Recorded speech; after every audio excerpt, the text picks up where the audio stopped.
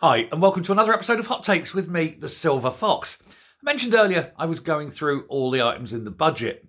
Well, we've found another one.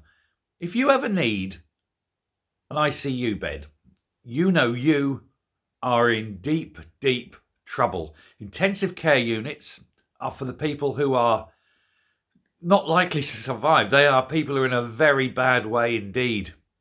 And they've cut the funding for these ICUs from 14 million a year to nil.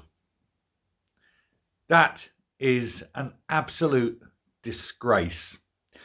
Last year, there was an extra 14 million put aside that was meant to increase the capacity of ICU beds across the country.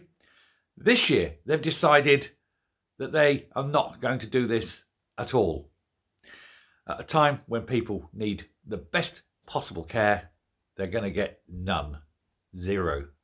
Nothing. That gives you the priority for spending.